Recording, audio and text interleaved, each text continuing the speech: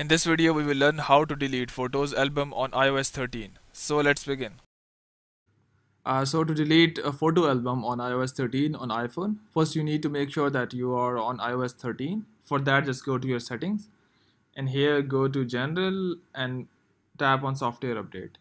And here you would be shown that what version of iOS you have. So you have to have at least iOS 13 to follow this tutorial.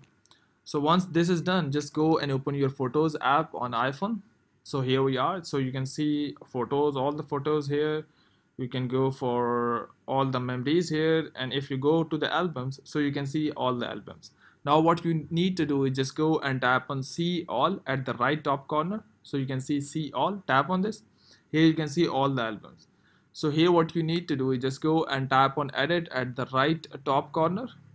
Once you tap on Edit, here you can see all the albums with little red arrows, red icons, that is minus icon on the left top corner. So if you want to delete any album, just go and tap on this red circle, tap on this, and here it says, are you sure you want to delete the album? Just go and tap on Delete Album.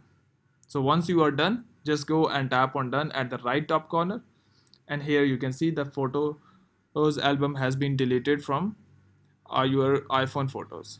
So hope it has helped you in deleting Photos album on iPhone on iOS 13. But before you go, please like, subscribe and share. Thank you.